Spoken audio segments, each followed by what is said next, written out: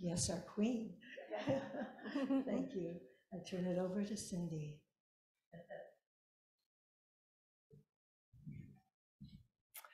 So I'm going to do what I did last week and kind of stand back here since I'm still on a staff.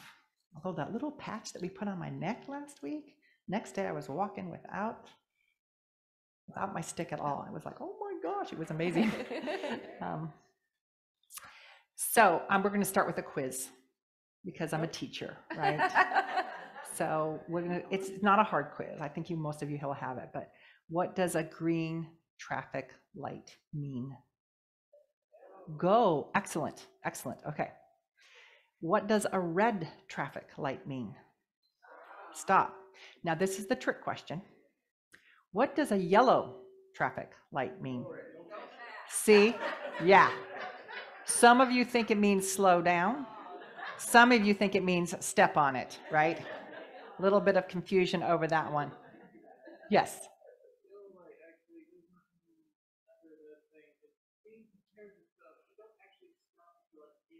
Yes, yes. Oh, we've got a scholar in the back. He's talking about how. There you go. Where the yellow light is actually just a signal to say, perhaps maybe you need to slow down if you're far back, or keep moving because you're too close to slam on your brakes. Yeah, but notice how we had different answers for that one though, okay? So as a teacher, I have to leave some room there, you know.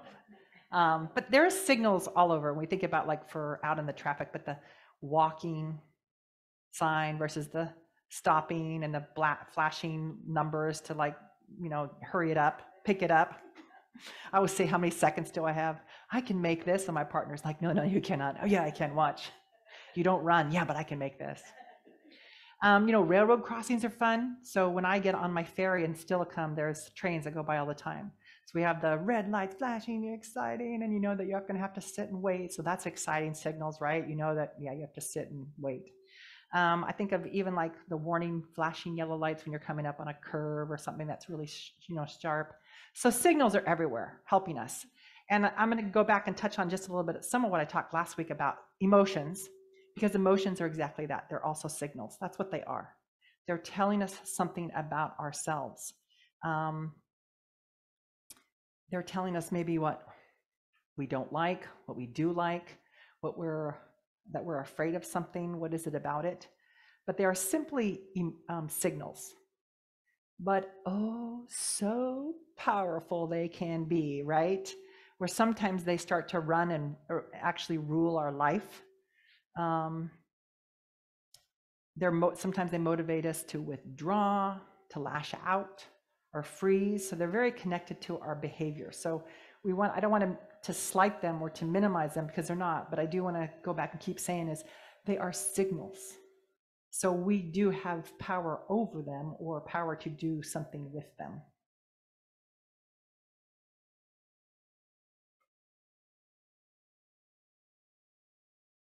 Now, one way to work through our deep emotions is participating in healthy communities.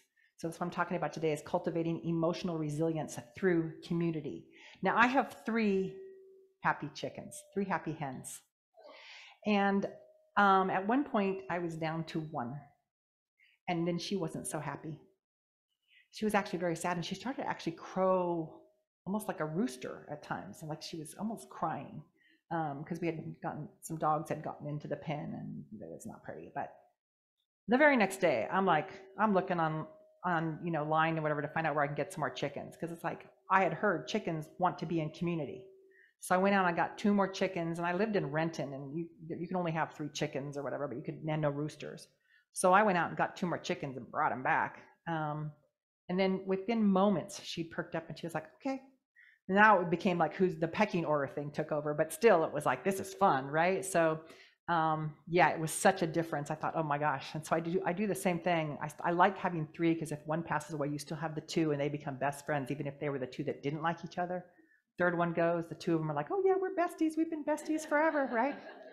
And then if I'm down to 1, I'll go get 2 more chickens and introduce them. So, but I also think about horses. Horses like to be in community. You think about the wild horses, they're always in huge herds. So, and I grew up with horses, but we always had them around other horses. And sometimes I drive by where there's one horse and I'm like, that horse is lonely. I mean, I know it's more practical and stuff like that, but I just know they like to be in community. Dolphins, too. You know, there's a lot of animals that prefer to be in community. Well, let me tell you, human beings as a species need to be in community. Now, there are some people that probably don't fit that. We have hermits and stuff that do maybe better than that. But whether you're an introvert or an extrovert, you still need some kind of community to be that your healthiest self. And I want to, just put that out there because that's what's so beautiful about things like the unity churches, because it gives you a place to have a bigger community than just your family.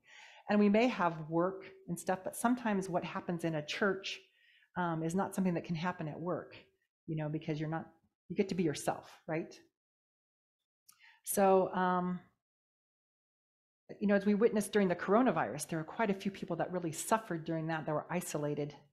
And we've had, even in the schools, we talk a lot about mental health as we come back to the classrooms, that there's a lot more stuff going around social emotional learning and mental health, and having professionals on campus that can help with that.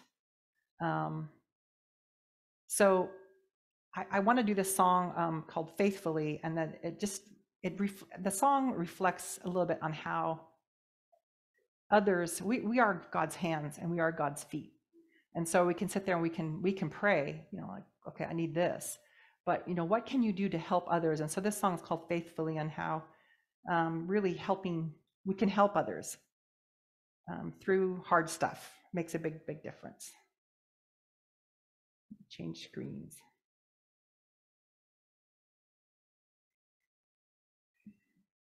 Changing screens means I have to remember, where something is. So, as I said last week, sometimes my songs start out kind of sad, but there's always a turning point to it. So, this is supposed to start out sad.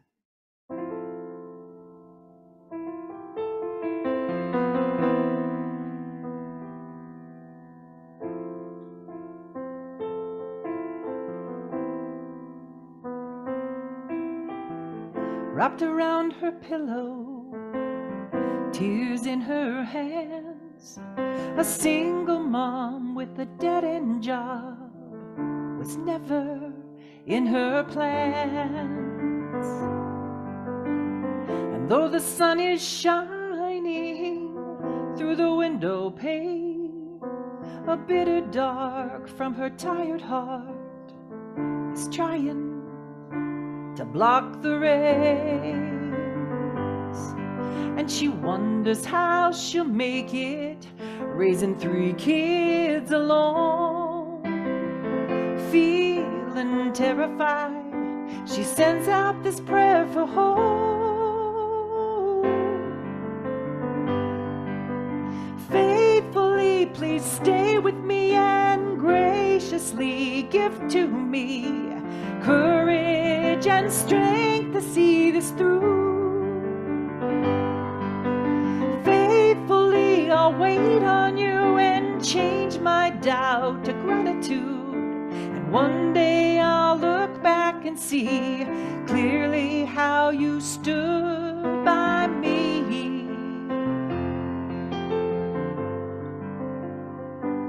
Faithfully.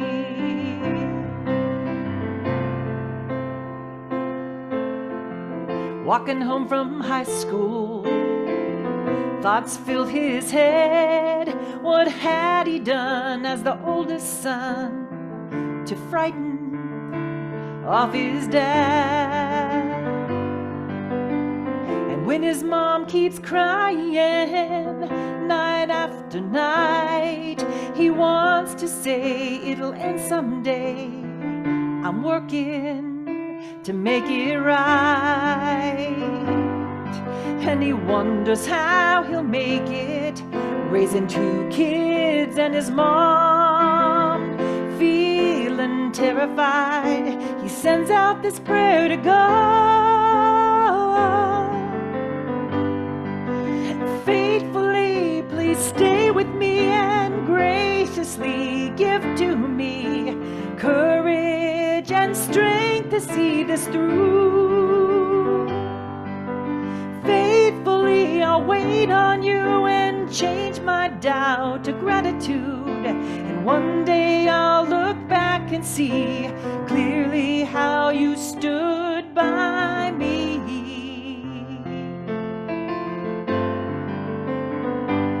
Faithfully.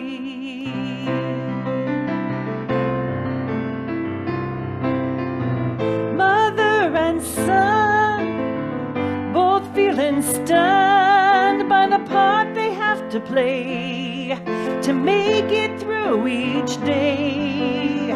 Burdens so huge, but I have faced them too, so I fully understand. When we help out where we can, one day they will say, oh, faithfully you stayed with me and graciously given me the courage and strength to see this through. And faithfully you walked with me, you gave me hope and dignity, and now I can look back and see clearly how you stood by me.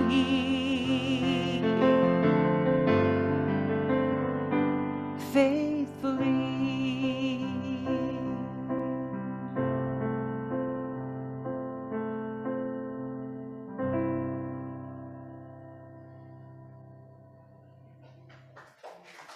Thank you.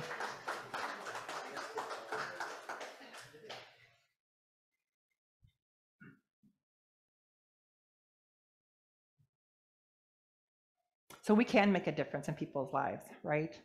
And you think about communities, they're not all healthy communities. And so I want to look at two, what I would call collaborative community building actions that communities can take on. And I'm pulling this again, some of this inspiration is coming from Elena Aguilar's book, Onward, that I used last week. So I'm going to talk about communication, and then I'm going to briefly touch on conflict.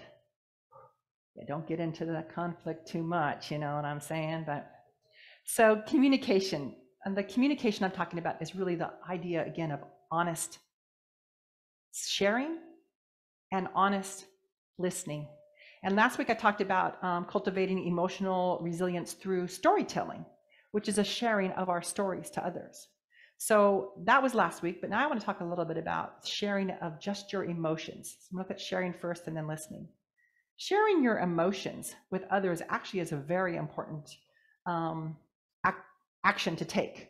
To say, I'm feeling sad, I feel depressed, I feel left out, I feel excited, you know, I feel worthless, I feel, I'm kind of focused on some of the negative things because those are the things that get us down.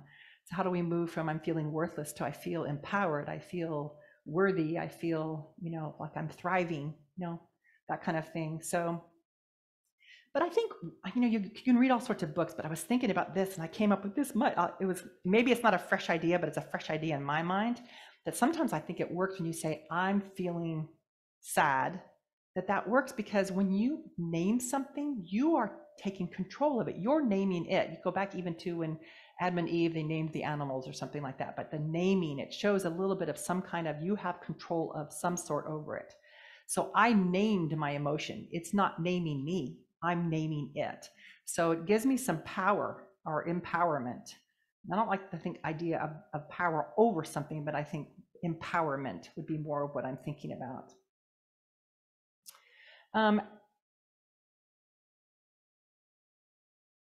I think the other part of that is sharing emotions, and is then allow other people to hold your emotions for you. So when you share it with somebody, and I was thinking about a therapist that I had when this is after my divorce, and I was going through some really emotional stuff. I absolutely loved my husband, best friend. He came out of the closet, and then we waited some months and talked and did this and then decided to go ahead and get divorced. And so it was all amicable. I remember us sitting on the ground going, okay, I want these 2 Christmas ornaments. Okay, I'll have these 2. I mean, it was just funny. I remember us separating our Christmas ornaments. So, but oh my gosh, the loss the loss of my best friend. And yeah, so I was in therapy for a few years. It was really, really difficult. But I remember my one therapist, as I was talking, she just sat there like this.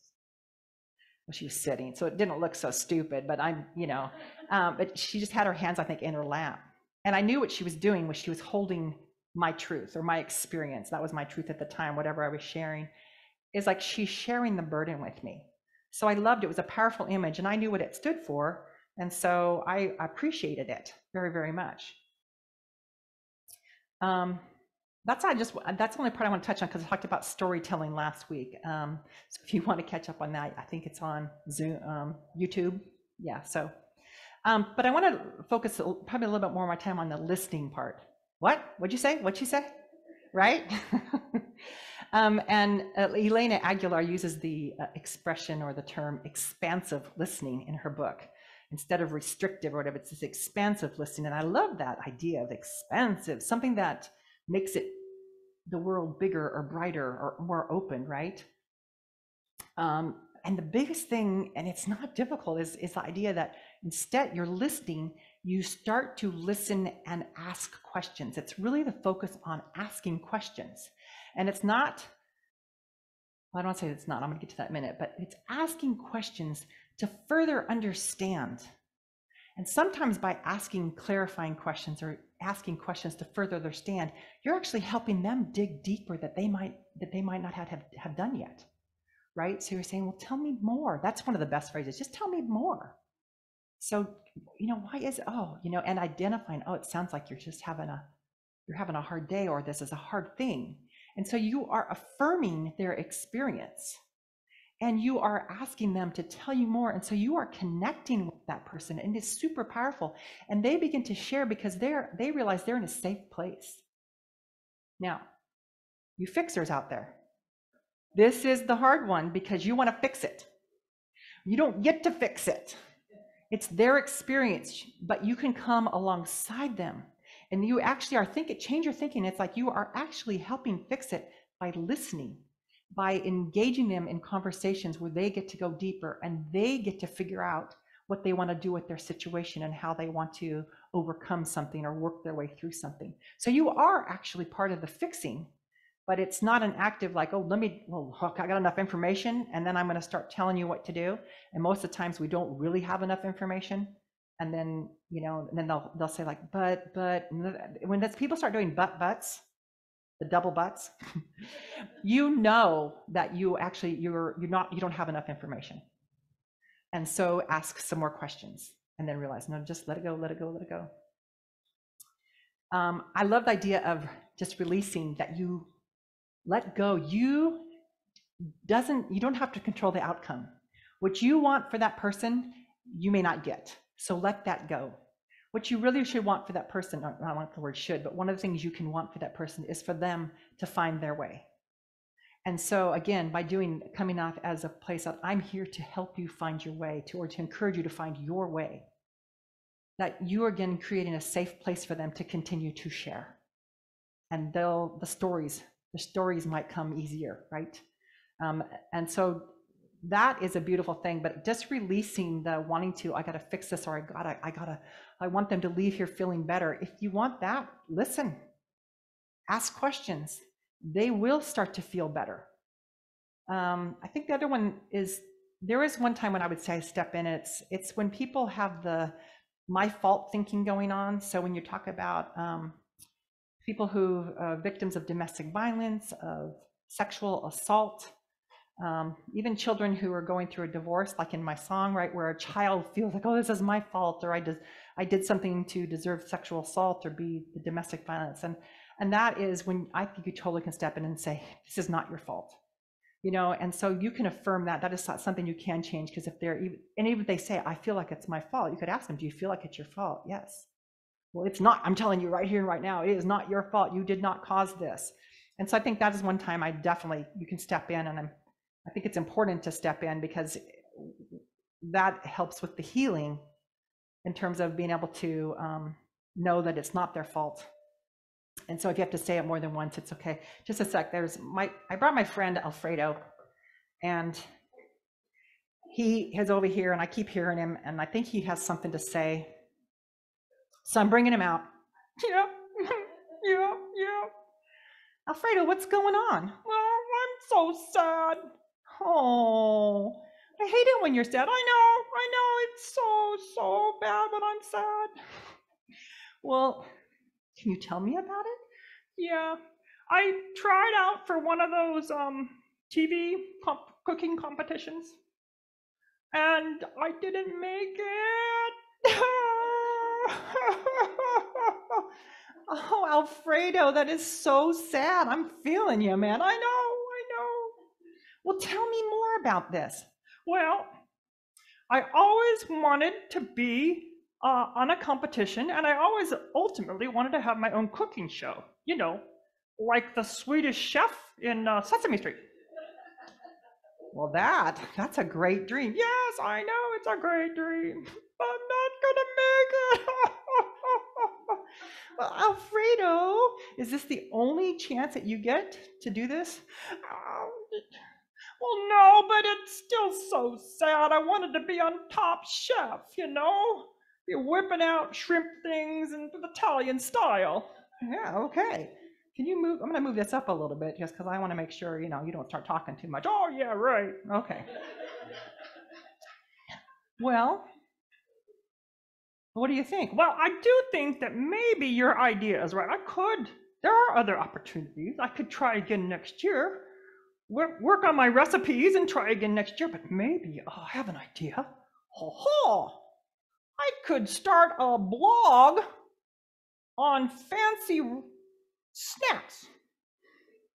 Snacks you can make in minutes that are delicious, like dried shrimp on tasty, savory, cheesy cracker things with pepper on top.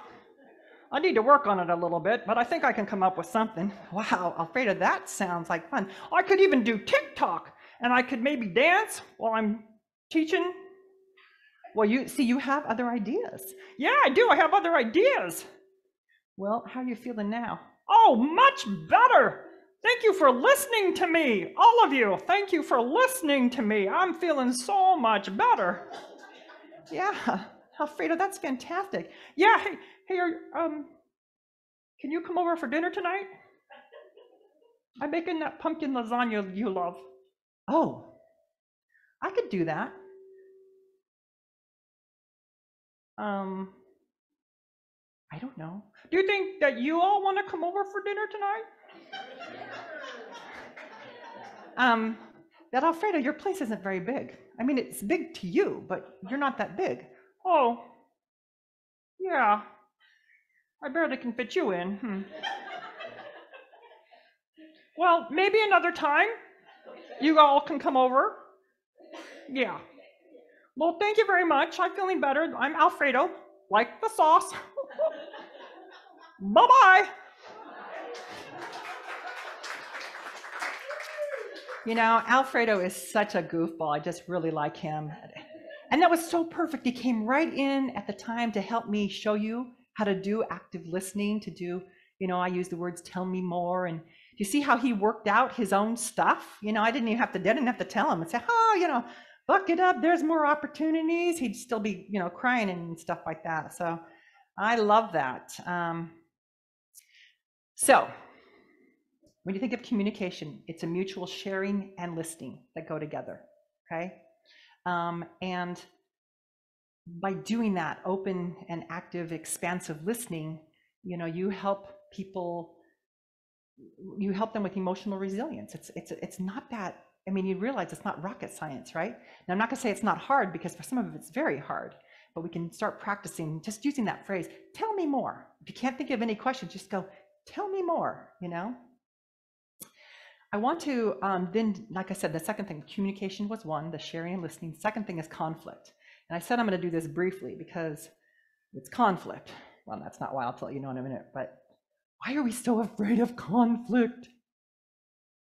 Oh yeah, because emotions. There's a connection here. Conflict, emotions. If we didn't have emotions, we'd be like, oh, we just bust into conflict like, we're just busting through a yellow light. Fast, right through there, right? So it usually stirs up cruddy emotions, fear or anxiety. And then the principal says, Cindy, come into my office. My first thought is, oh gosh, what did I do wrong? And this is, and it's funny that I have that. I go, why are you doing that? You're like an adult. You teach very well. The principal wants to see you, and your first thought is, what did I do wrong? Let me just address this conflict in saying that. Conflict is around emotions. We can apply the expansive listening. We can go right back to communication of sharing and listening to deal with conflict. So I'm not giving you a new set of tools. I'm saying, let's go back and visit the same ones when you can sit down and you can say, hey, share. What's your experience? I'm listening to understand you. Tell me more. And then have that person do that with you. And you tell them, and you share. And all of a sudden, when you find that you're just sharing, a lot of times the stuff just dissipates. Now, I have, for some reason, this has gotten easier for me. And part of it's that the trick of not having to control a situation and releasing, again, the outcome, right? I'm not set on any particular outcome. So I remember a few years back when I started working at this school, I had done something and I knew I really had irritated a staff member. She's like the dean of students. And she's like, can we talk? And I'm like, sure. So she comes down to the room and she opens up the door and she comes in and she's like, and she says her piece. And then I go, okay, what would you like me to do differently? What happened to her? She went like this. What? She did not expect that, because it's like she was telling me her experience. And I just said, okay, yeah, I totally get that. What would you like me to do differently? And that conversation was just about, she said, and we moved on to something else. And I thought it was because I could have been defensive and showed her that I didn't mean to and what my intention was. And I didn't have to do any of that. I get that. What would you like me to do differently, right?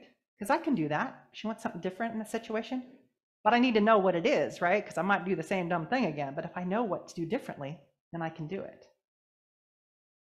So I'm going to close with the song called Start Something New. And it's just a reminder that love fits more as it's an action more than it is an emotion. So we talk about emotions, right? And trying to overcome them. But love is actually an action word. It's what we do. When we say, I love somebody, or you commit to a relationship, you're committing to loving them. You're committing to the action of loving them. Even on days you maybe don't feel real fuzzy about them, right? This is called Start Something New. And I'm going to close with this song. And Alfredo, if you need to sing along, you go ahead. No way. Okay, thanks.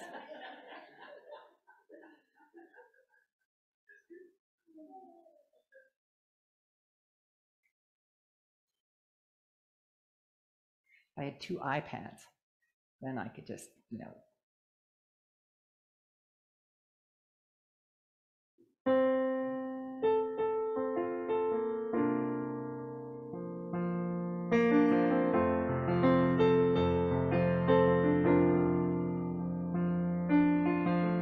Why is it hard to forgive people we rub elbows with? Why do we keep treading on the ones we love?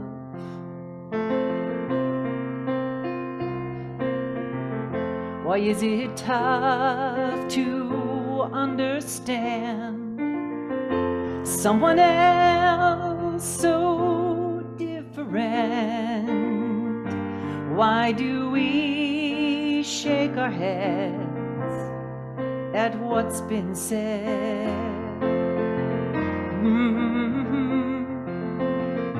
Well, who would think we believe in love after what we say and what we do? I am grateful the power of love shines out for all to use. Start something new.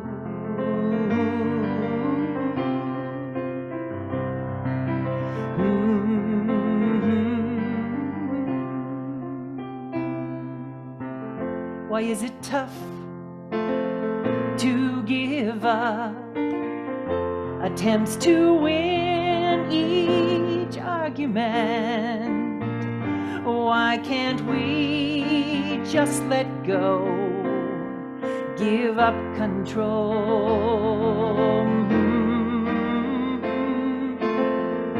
'Cause who would think we believe in love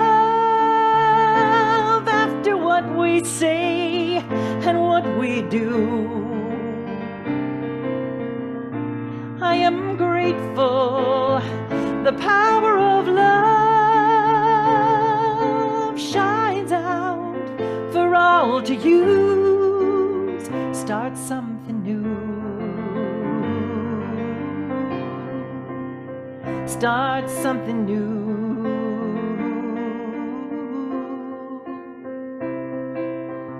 Give up the fighting and let's give up the winning and embrace the ones we promised to love. Help out your neighbors, shower them with favors that you wish they would do for you. Start something new so they will know we believe in love after what we say and what we do. Yes, I am grateful the power of love shines out for all to use. Start something new. Start something new. Start something new. Thank you very much.